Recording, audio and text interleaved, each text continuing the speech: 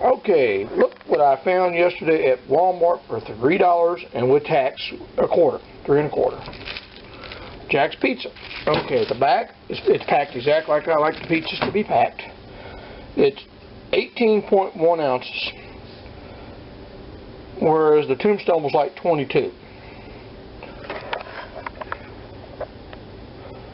But for 3 1/4, that wasn't a special price. That was a regular price. I can get a pizza that's not a Tony's or a Totino's for $3. I'm all over that.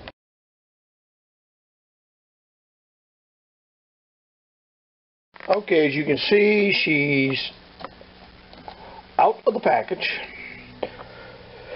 And you can see there's like sausage, onions, pepperoni, peppers,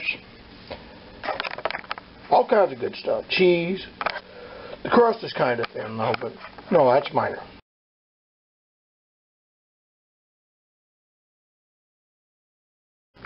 All here, just pulled it out the oven. Yeah, it got a little, just a. No, actually, it's perfect. I like it a little, just a smidge charred, because then you know everything is cooked. And it smells as good as it looks. And it's just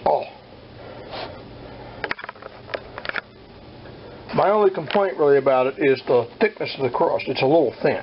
But other than that, I mean, it looks great.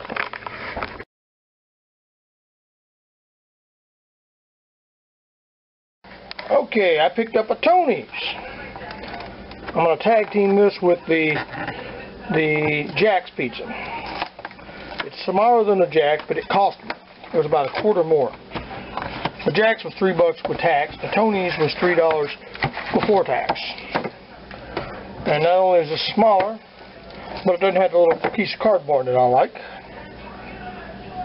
But it'll fit on a plate, no problem. And the oven is already heated up.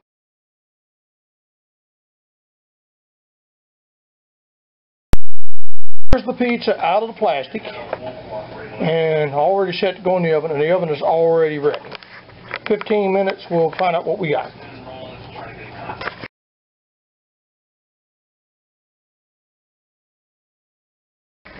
Okay, I just pulled it out the oven.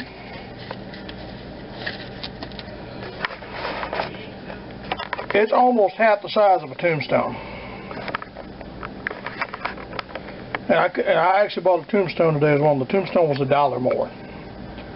At Kroger's. Go figure.